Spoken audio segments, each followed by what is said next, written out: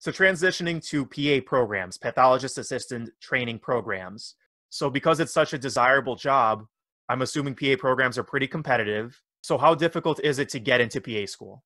I don't know if I can say exactly how many applicants. I know that there are hundreds of applicants and each program only accepts maybe two or to 25. I think the largest group is 25.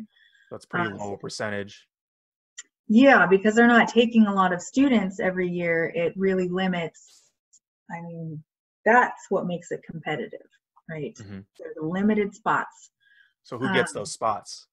Right. So here's what you can do to kind of beef up your application. I think it is incredibly important to be familiar with this profession, meaning that you have worked as a gross tech side by side with a PA. At minimum, you should shadow a PA and know what their day-to-day looks like and make sure that that's right for you. It's a 2-year program and it's an intense 2 years. So you should really make sure that you want to do this before you get started.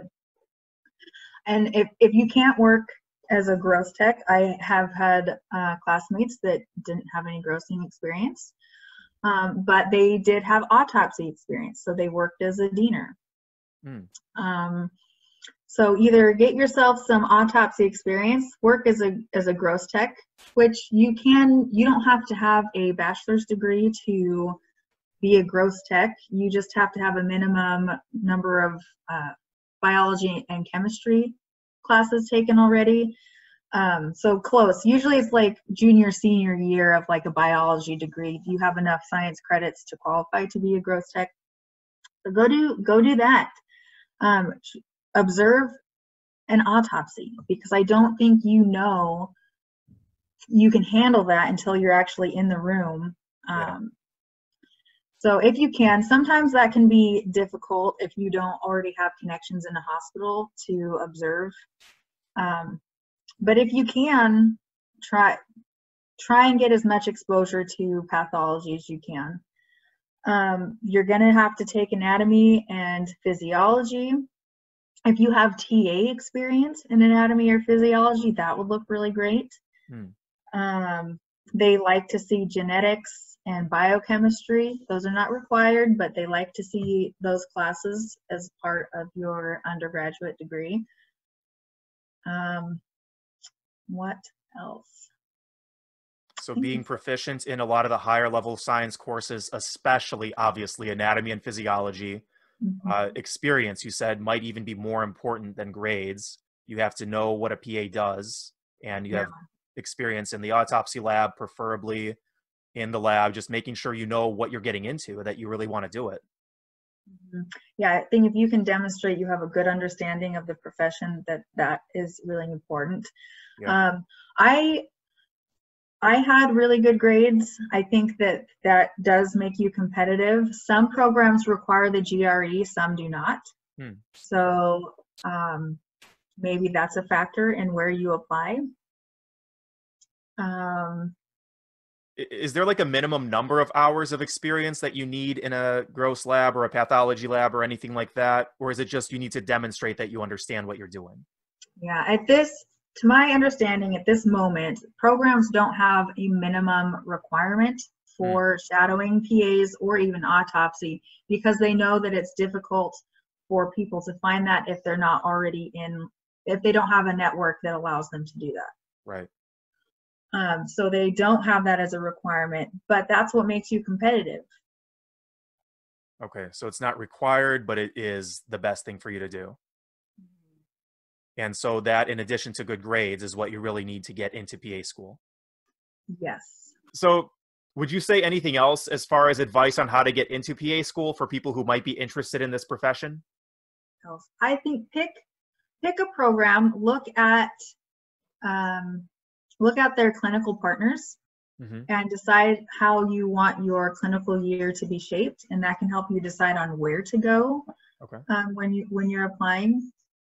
I think as far as getting into pathology assisting school, as long as your grades are really good and you've demonstrated that you know what a pathologist assistant does, when you interview, I think they also consider demeanor, and if you present yourself as someone with energy and a good attitude and a willingness to learn, and especially an excitement and passion for the profession, that's also really important. So there is an interview aspect of this. Mm-hmm. If somebody out there really wants to be a PA, a pathologist assistant, good grades, especially in anatomy and physiology, and experience, enough experience that you can demonstrate that you know what a PA does and why you want to be one, is the main things that you need. I will say this as well. Having prior working experience is also really helpful. Mm-hmm.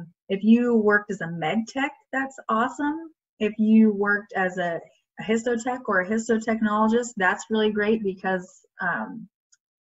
the specimens you submit as a PA feed into histology. So knowing the histology department is really going to help you out.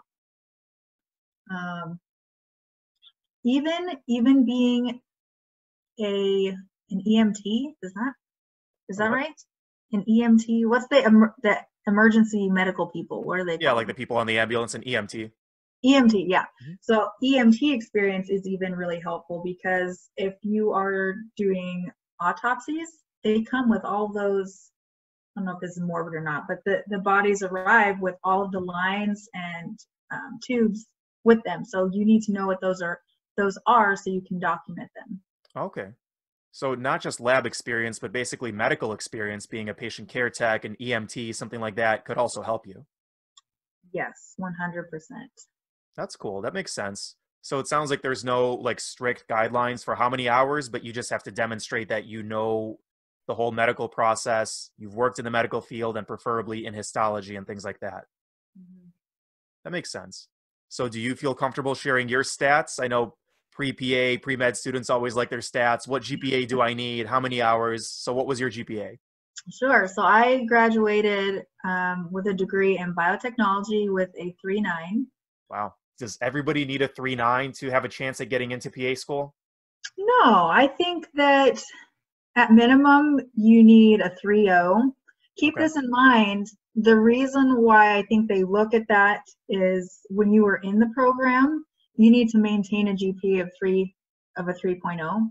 So even though you have 18 credit hours a semester and you are under all this pressure, if you don't maintain that 3.0, you could be asked to leave the program.